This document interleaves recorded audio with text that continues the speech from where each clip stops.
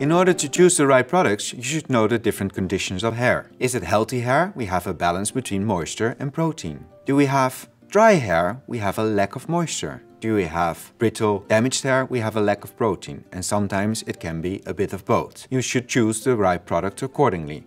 Moisture shampoo, of course, focuses on moisture, and the revitalizing shampoo focuses on protein. But you should know the structure of hair before you choose the right products. Within the Balmain care line, we can find 3 product ranges. We have the volume care, we have the moisture care, and we have the revitalizing care. The volume care focuses on volume, so more on cosmetic end result. You want to have volume, styling.